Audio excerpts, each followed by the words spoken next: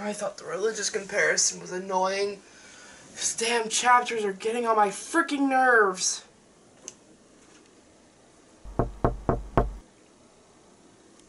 Hello?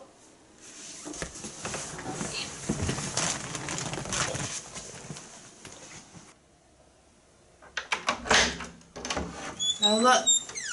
No. What the why? Damn it, kids!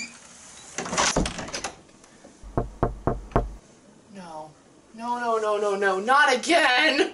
I swear the reading's not that bad! Please don't be here! Here we go again. Hi, Professor. Greetings! What's with you with the closets? We have a door right there! So what are we on about today?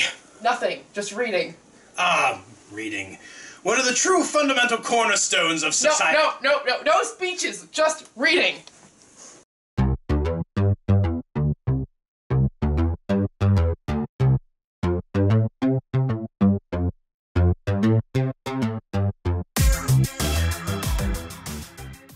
You're not going away until we talk about books, huh? Well, it's your introspection. Well, I did just hear about an odd anime from a friend. Wanna procrastinate with me? Sure.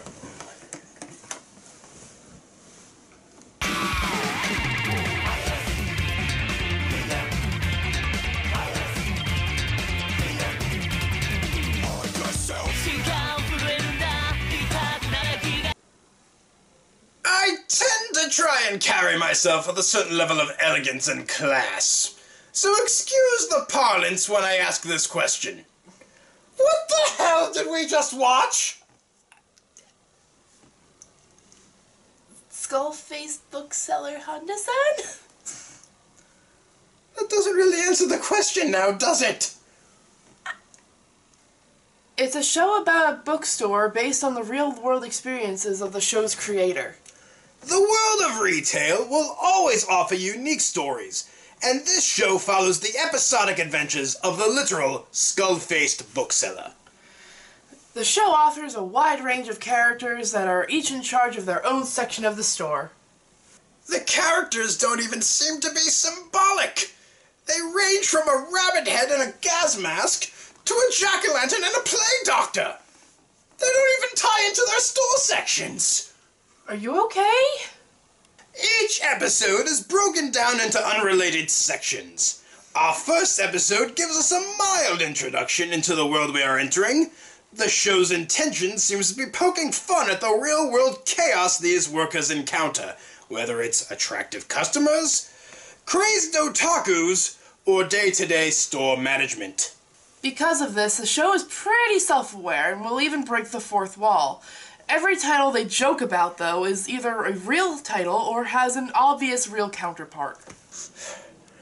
And that's about it. Voice, are you okay? No! How am I supposed to interpret this? There's no greater detail, no logic. It just jumps around from thing to thing. How am I supposed to go into greater detail without any substance? It is a complete and utter waste of time. Voice, it's okay. Not everything has to be complicated. Sometimes a show can just be simple, mindless fun.